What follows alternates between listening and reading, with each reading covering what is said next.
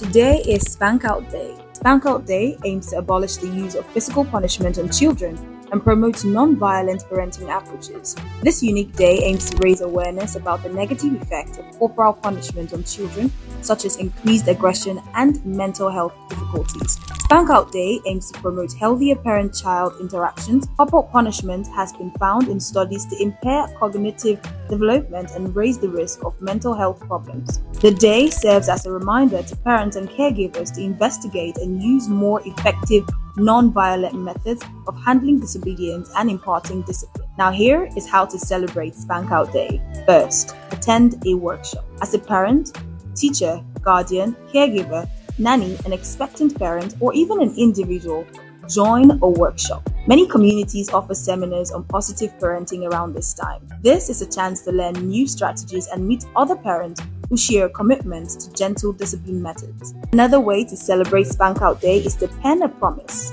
Write a letter to your children, express your love and commitment to their well-being without physical discipline. In Africa, the rod is in fact a symbol of discipline, passed down several generations.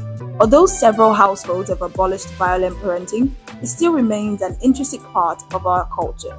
As a Nigerian, do you believe we can all together spare the rod? To read on these and more, visit www.businessday.ng.